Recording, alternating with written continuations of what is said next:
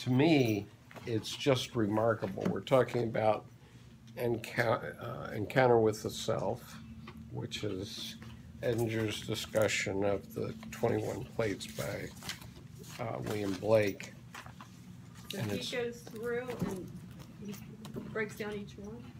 Yeah, that's what this is. And Edinger is saying, look, this is like having a portable analytic hour. Wow.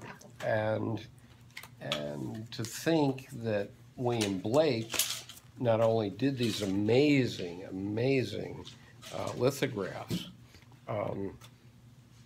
75 years before anybody even invented psychotherapy. I mean, he did this 75 years before Freud, right? Wow.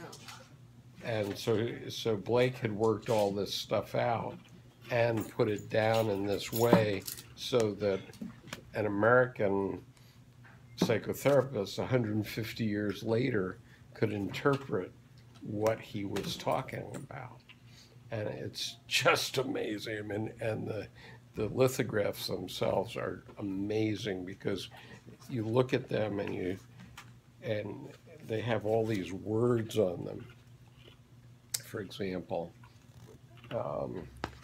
And so actually the words of the biblical passage are on there, and Blake had to engrave those backward because that's how you do a lithograph, right?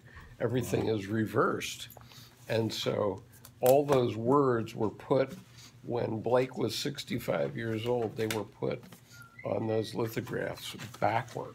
Incredible. Yeah. Amazing.